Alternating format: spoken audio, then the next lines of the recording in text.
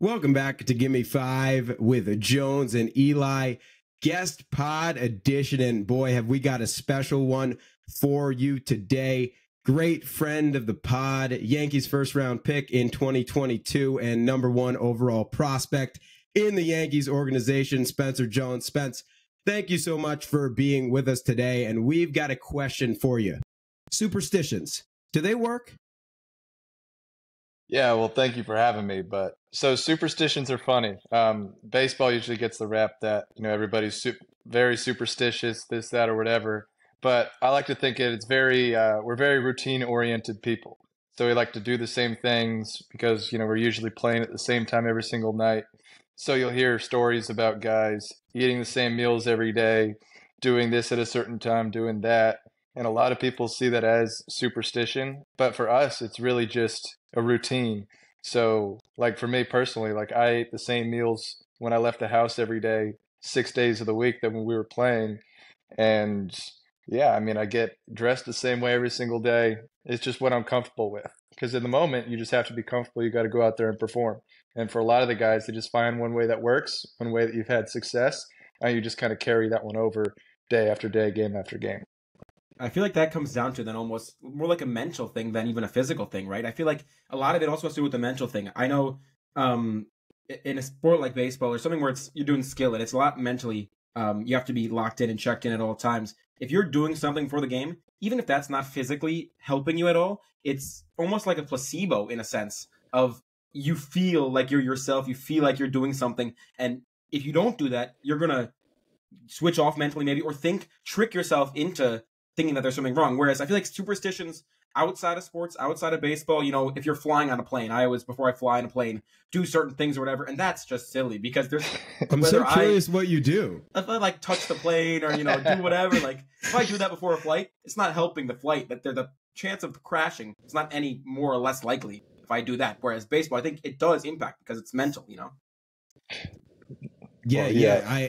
I think there was, like Spence was talking about, like you have those multiple things you do before every game. I know like Wade Boggs was very famous for, he took batting practice same time every day, 5:17, ate fried chicken before every game. He took 150 ground balls. That was exactly what he did before every game. So Spence, can I hear more about what you do? You say, what's the pregame meal? What's the dressing routine? I want to know it all. Okay, yeah. So pregame meal normally, when I would have at home, I had this company that was giving me food that I would have before the games, and it would usually be steak and chicken, either quesadilla or a taco. I would eat that, then I would go to the field, and I would be there early. And some days we lift, some days we weren't. But like before the game, my routine, or when it comes to game time, when I knew 7 o'clock start, all right, it's 6 o'clock. That's when it starts, or at least for me, that was like my funnel into game mode. It was like I would have my beet juice at like 6:20. At that time, I would have already been out of the shower. I put my socks on to the same song every single day. And then that would it was a choreographed playlist to kind of build me up into game time. So it would be, I had a song for my socks and sliding shorts, and they would move into my jersey. I would have that on. And then by the time that song would end, it would be my next one when I organized all my things that I needed to go to pregame batting practice. I would do that, come back inside, roll out for a minute, chill out, and then I'll go into the training room, get my wrist tape or whatever I needed to get done before the game. And then from there, it was just the same walk every single day with the same two people, go out there. And I pretty much did the same stretching routines every single day to get my body ready, get my arm ready, get the bat ready. And then it was game time. I'm just so curious to like, how did these things develop? And just as humans in general, how do superstitions even develop? Is it one day you went out there and had this meal before the game and you hit 8 home runs that day and you said, let me do that again tomorrow? Or how does how do these come about? Yeah, I mean, it is trial and error. It's just whatever you try to do to make yourself the most comfortable, to like where you feel like you are in the moment the most is what I try to pursue for me, like as an athlete, because you want to be there, you want to be where your feet are, you want to be able to focus, you want to make, quick decisions athletically. And so it was a lot of trial and error. Like there's a couple of things that I did in college that I don't do anymore. There's a couple of things that did work for me in college that I still do. And so it's just playing around with it. not taking it too seriously even if you miss one piece, but it's almost like you don't think about it. You just kind of go about your business and you do it, and that just becomes part of your preparation and what you do. Yeah. So Spence, I told Eli before the pod that I think superstitions are bullshit overall. Generally in life, I think in baseball, like what you're saying makes total sense, and it's definitely different as an athlete. But how often do you have superstitions that spill over into real life? Do you have any things that make things happen? Like, do you touch the plane like Eli? No, I don't think I have anything too like superstitious in real life. It's just really like, just life routine stuff, and that's just, the basics for everybody. But as far as superstitions, I actually do have one on the plane, which is actually really funny you mentioned that. When I was a kid, my mom said that, like the little circular buttons on the inside of the seat. My mom said if you press that, the plane will take off faster. And ever since then, I've always pressed the button on the side of the seat so the plane would take off a little bit faster. Still? Still do it, yep. That's awesome. Yeah, that's amazing. I really don't think I have any like those. Do you think like stepping on a crack, anything like that, walking under a ladder, you never think twice when that happens? I try to believe that ignorance is bliss in those situations. I kind of pretend that I didn't see it or that it didn't happen. Because, like the occasional black cat will come out of the alleyway when you're walking past it, and you'll just pretend you're just trying to forget about it opposed to, fixating yourself on the bad omen. You know what I mean?